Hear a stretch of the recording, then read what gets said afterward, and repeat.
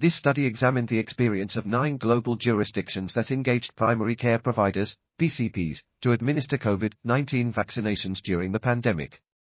It also described how vaccine hesitancy and principles of equity were incorporated into the vaccine rollout strategies and identified the barriers and facilitators to the vaccine rollout. The vaccine distribution approach started at hospitals in most jurisdictions, with PCPs being engaged later on.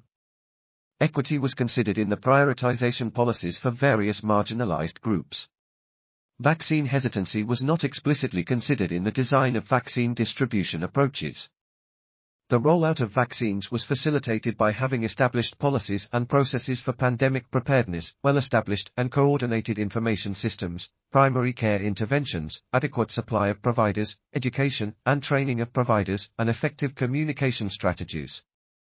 Further research is needed to evaluate the impact of a primary care-led vaccine distribution approach on vaccine hesitancy, adoption, and equity. This article was authored by Richard H. Glazier, Alan Katz, Ross E. G. Upshur, and others. We are RTCLTV, links in the description below.